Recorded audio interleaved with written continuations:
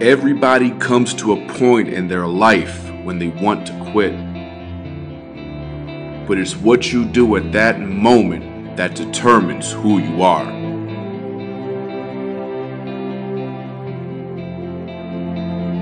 See, I don't want to hear from people that tell me success is easy.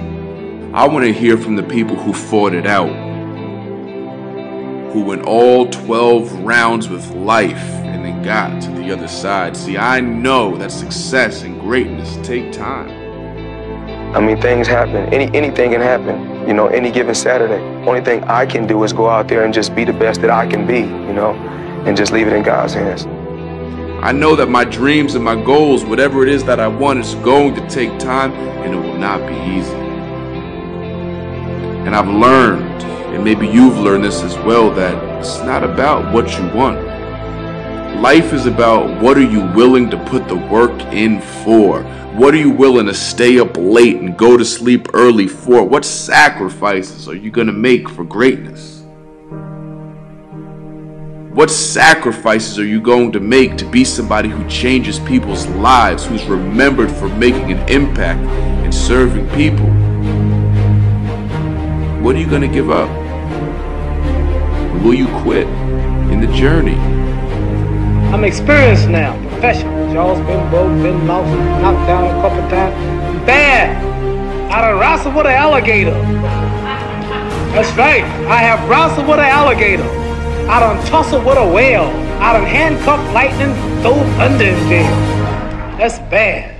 Only last week, I murdered a rock, injured a stone, hospitalized a brick. I'm so mean, I make medicine sick. Bad dude. Bad.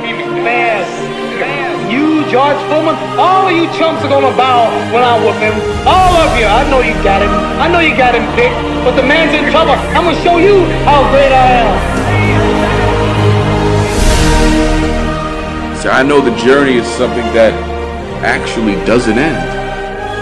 And what we want, what we love, who we want to become, that's something that we've got to throw ourselves at, that we've got to give our entire lives to, because it takes a lifetime to build.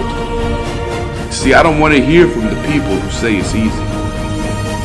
I want to hear from the people who work day in and day out when it's not easy, when it's not glorious, when it's not fun. Those are the people I want to hear from, because those are the people who have determined and created their own reality. And those are the people I look up to.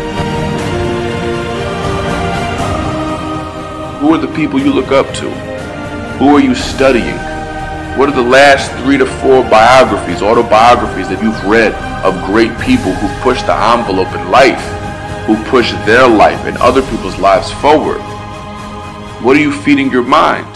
What do you tell yourself when you're about ready to quit? See, I tell myself I've got to keep going, because right before the breakdown is the breakthrough. And I know that when I quit, I'm about to have an epiphany.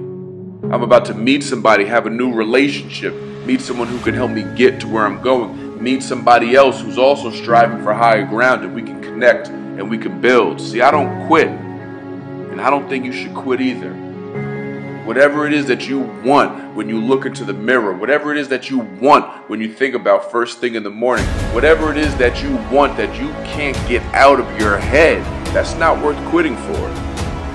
And life is going to test you. That's all life is. It's going to test your patience. It's going to test your will, test your commitment, your dedication, your loyalty, your trust, your faith. It's going to test it. And how you respond to that test is going to determine the rest of your life. It's difficult, and I love it, because it's the difficulties, the challenges, dealing with the fear, managing the anxiety that will turn you into something else, that will take you to the next level. See, I welcome the challenges.